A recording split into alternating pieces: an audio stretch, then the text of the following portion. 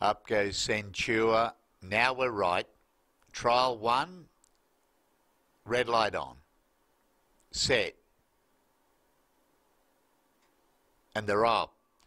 All jumping in the air and dropping out a long last was Leadership Spill shortly after the start. Class of Royalty got the best of it, bounced in front.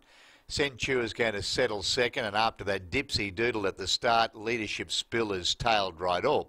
They make tracks towards the corner, 6:50 to go. Class of Royalty headed up for home with a break of 3 lengths. Centura running second, 10 lengths away third, last of all Leadership Spill.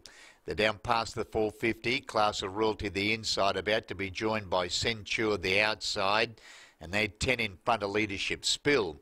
They come down past the 300er. Centura goes about a neck in front of Class of Royalty, who's over on the inside and held together. Tailed right off is Leadership Spill. It's Centura just in front. Rolling back, Class of Royalty the inside. Class of Royalty Centura. Centura has defeated Class of Royalty by a neck. And 15 lengths away, last of all, was Leadership Spill.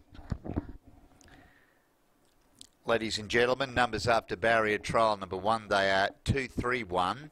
2 Centura, the winner of the trial, is a 6-year-old bay gelding by Cluster at a naughty date. Christy Clark Peoples, the trainer. Warwick Satherley, the rider. Second 3, Class of Royalty, a 6-year-old chestnut gelding by Top Echelon at a Slice of Royalty. Peter Fleming, the trainer. Mackenzie Appel, the rider. Third one, Leadership Spill, 6-year-old bay gelding by Top Echelon out of Element of Surprise. Prepared by Timmy Cook is Leadership Spill, the rider Aaron Malloy. Overall time for the trial 55.40. The last 632.96. Margins are short neck by 18 1/4 lengths. Tidies up the details after heat 1.